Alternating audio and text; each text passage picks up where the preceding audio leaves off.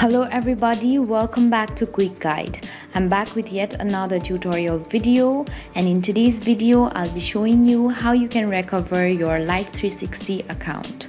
For that, firstly open up Life360 app on your phone. After you open up the app, at the bottom of your screen there you'll see the option of sign in. Tap on it. Now you'll need to enter your phone number or email address that is linked to your account. If you want to enter your email address, tap on sign in with email. And if you like to enter your phone number, select your country for country code and then enter your phone number. When you're done, tap on continue. There you'll see the option of forgot password. Tap on it in order to access the link.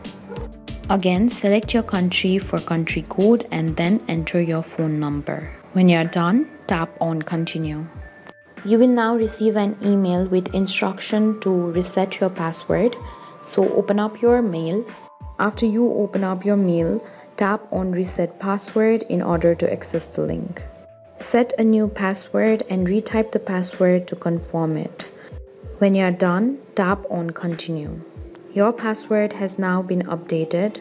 Go back to your Life360 app. Enter the password that you have recently set, and when you're done, tap on continue.